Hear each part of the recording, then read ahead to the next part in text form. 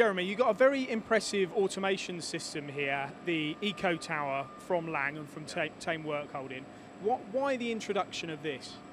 Well, when Produmax built this factory, we designed a piece of land and did a virtual reality model of the factory, and having signed a 10-year deal with all of our customers, it then gave us the opportunity to bring work into the UK, and that had to be by automating. We had to be better than the Eastern competition.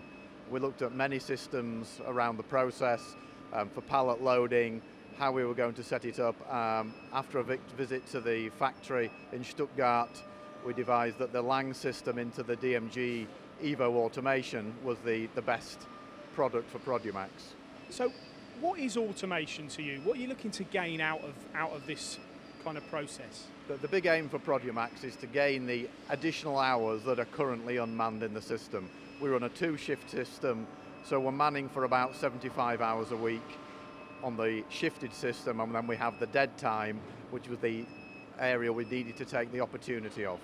So you want to keep this machine, this DMU 50 Evo, running as much as you can? 167.5 hours a week is the target. We're currently hitting targets of 60 hours per week unmanned shift, so we run through Saturday night, all day Sunday and Sunday night. Thame Workholding are selling a lot of these automation systems. Automation is a big thing these days in companies such as yourselves. Often what we find though is people buy the Eco Tower because they've got Lang vices, and then they want to introduce the tower as a result of having the vices. But for you, it's the other way around, isn't it? It was the other way around. We bought the Eco Tower, used the Lang vice and realised how good it was, and have now put that through all of our other processes, manned and unmanned.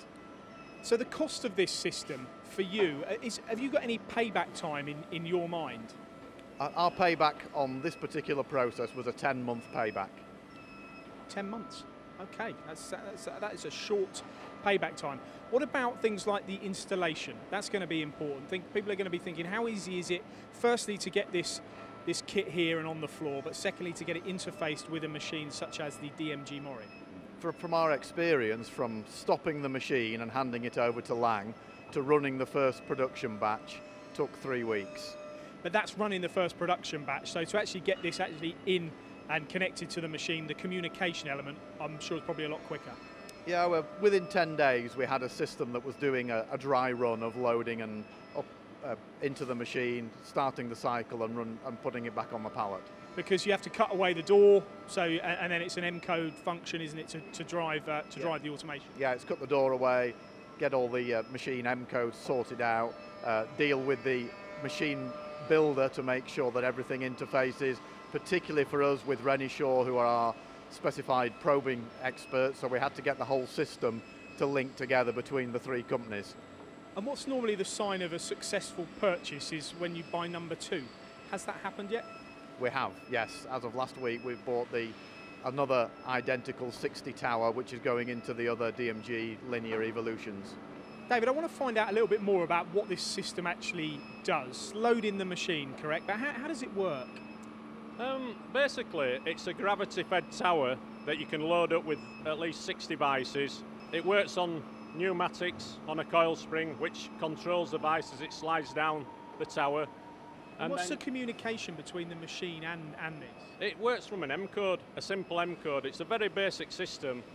We program as normal, but we introduce the M-code into our program, and every time it calls the M-code, it changes the vice, changes the job, puts it away, puts it back into the tower, and waits to be reloaded. One thing that I'm looking at here is like the health and safety element. We've got this kind of robotic arm here. What's going to happen if I get close to that? Is it going to pick me up and put me in the machine? No, it just stops. It just stops. It's not very powerful. It's something we looked at when we first got it, but you can stand next to it. If it touches you, it automatically stops. So there's no danger whatsoever. When it comes to restrictions on this, are you restricted by the size of part you can automate? Yes, you are. Yeah. We usually do the sort of intermediate parts, 300 millimeters long, because of the width of the actual the tower. But you can get good big parts on. You can all different materials.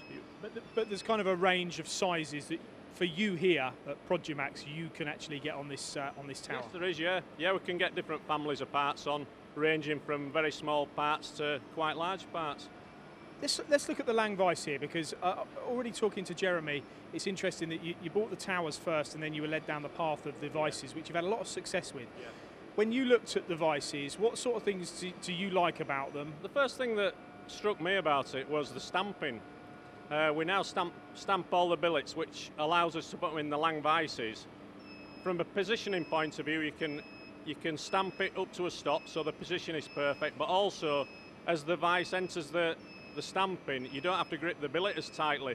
So with the waveform strategies that we use on roughing out and everything, it doesn't need to be held as tightly. So for us, it's a winner. It doesn't put any stress into the billets. So when we come to the next ops, the finishing ops, there's no stress in the billet, so we get less distortion. What about the repeatability of putting the vice back into the machine, or changing vice to vice? Oh, it works out. It's within microns, absolutely cock on. But what it also allows us to do is remove the part in the vice and actually get it checked on the CMM. So we don't have to remove the part from the vice. But if we had to reload the part in the vice, the repeatability is excellent. You've got a lot of Lang Vices here now, haven't you? Which you've got over the last 6 months. They're being rolled out around the whole machine shop. Right, yeah. Yes, we're looking to roll Lang Vices out right across the whole factory because of the benefits of the stamping and gripping it lightly, and it's going to change the way we work. But the other thing is the modular system. All the vices fit on all the machines, so you can use all different types of vices. There's all different permutations you can use. So it's a winner. It solves a big problem for us. And Thame, you were saying about the Thame Workholding's, the portfolio of products within the Lang system from Thame Workholding. That surprised you, didn't it? You had a look through at what you can actually achieve with these. Tell us a little bit more about that. Absolutely. There's something for everything.